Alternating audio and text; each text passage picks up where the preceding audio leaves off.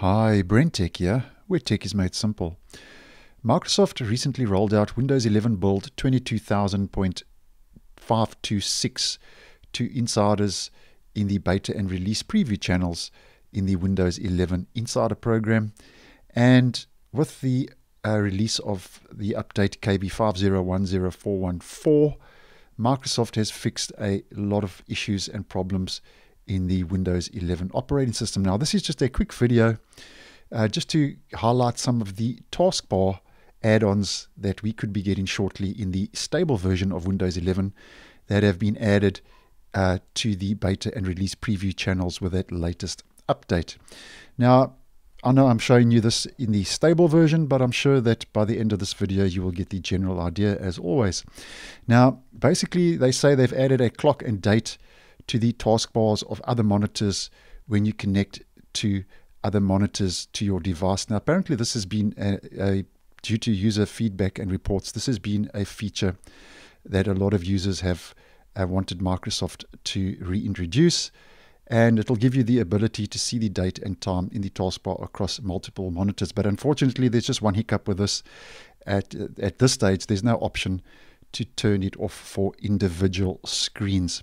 And then a video I did post previously, which I will leave a link to down below, they've added weather content to the left side of the taskbar if the taskbar is aligned in the center. And when you hover over the weather on that left-hand side, the widgets panel will appear on the left side of the screen and will disappear when you stop hovering over the area.